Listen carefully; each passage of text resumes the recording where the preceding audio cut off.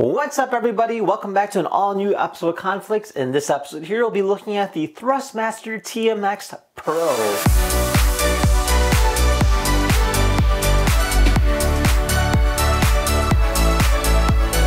This here is a racing simulator designed to give you the best force feedback, using both a gear and pulley system, giving you that nice realistic feel. Now, if you guys wanted your very own, be sure to check out Thrustmaster's link down below in the description. So with that being said, let's go ahead and unbox this thing and see what it's all about.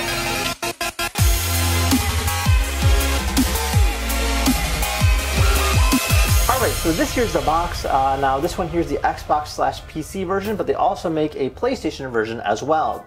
On the top here kind of showcases what you can go ahead and get with it. So you get the controller, the pedals, and then you can get this attachment as well, sold separately of course, but gives you an idea of what you can do. So on the back it kind of shows the whole pulley and mechanical aspect of it. So you do get that gear system as well as a pulley system kind of working together to give you that nice realistic feel. Alright, let's go ahead and open this up.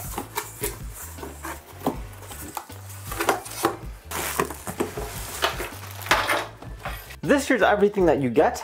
So you get your controller or your steering, you get your pedals, and then you get a mounting bracket. Now in terms of the pedals go, so they have these metal plates giving you a nice realistic feel of an actual car. You do get that clutch as well, so you can always go ahead and attach a shifter with, and then you have a basic mount that'll go ahead and plug directly into the controller, which will plug into the computer via USB.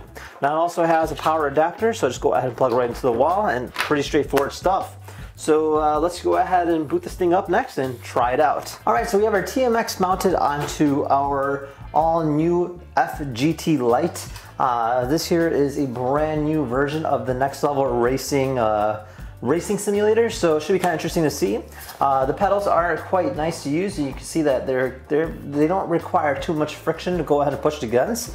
And then in terms of the control goes, it's got a nice choke kind of feel. Buttons are really easy to reach, and then the shifters are very nice and solid. So it does tighten itself using like a clamp underneath, which is kind of neat. Most of the other clamps that I've seen before, especially with like the Logitech model, it kind of slips. This one here is actually quite snug, and I'm like yanking on it and it's not really going anywhere at all. So that being said, let's go ahead and try this thing out and see how the force feedback works. And then we're using Project Cars 2. We're going to play a quick game here using the Lamborghini Aventador and kind of see exactly what kind of force feedback we get. So go ahead and hit start and try this out. Alright, 3, 2, 1, go! Alright, so far I am getting some response. Getting a nice interesting kick. Maybe because it's got that belly, the pulley system as well as the gear. You can tell that there's actually a significant difference compared to the Logitech. Now, I think it's actually a little bit easier to use than the Logitech.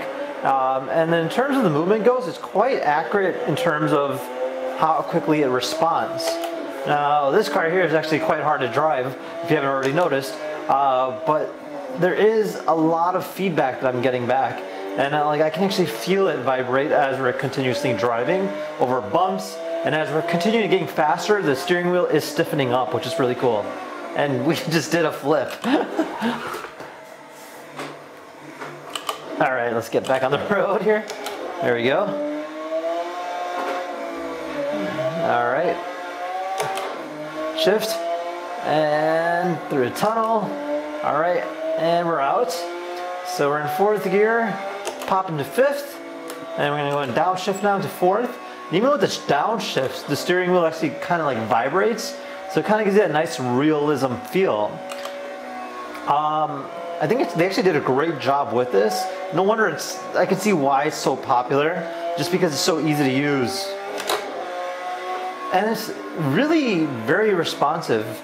And in terms of the setup goes, I mean, I didn't have to download any special software. All I really had to do was download the driver, and it was literally plug and play, which is actually pretty great.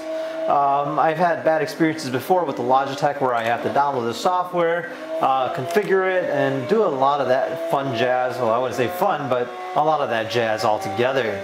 All right, we're on that straightaway, go heading underneath the bridge, full throttle, working our way, 6th gear. We're hitting 250 kilometers per hour, almost passing the 275 mark, just did. 280, 287, 290, and we're running out of space. Okay, so we're down to 260 again.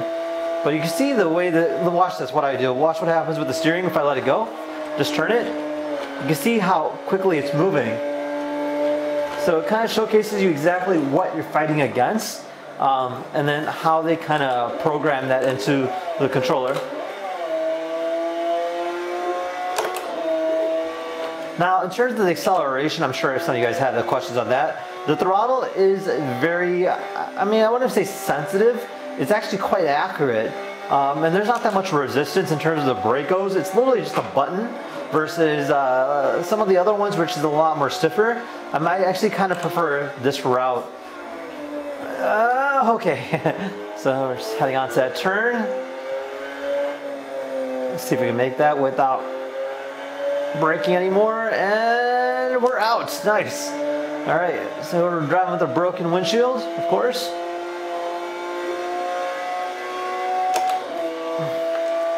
Okay, let's see if I can change views. Whoa, okay, there we go. And yeah, kind of gives you an idea of what it's all about. I think they did a great job overall in terms of the design concept. Pretty straightforward. I mean, these really well materials throughout. And if you're just kind of getting into the whole simulator thing, this might be a very good choice. I think they actually did a great job. Comparing it to the Logitech, I kind of like the feel of the Logitech a little bit better. Price-wise, this one's a little bit more expensive, mainly because of the force feedback mechanism. The Logitech uses just a simple gear. This one here is a pulley as well as a gear. So it kind of gives you that double-sided feedback. So if you're trying to look for more realism, this here is the way to go. Now, with that being said, I hope you guys enjoyed this video. If you had any questions about this steering, feel free to comment down below. Otherwise, we'll see you guys next time. Take care now. Bye-bye.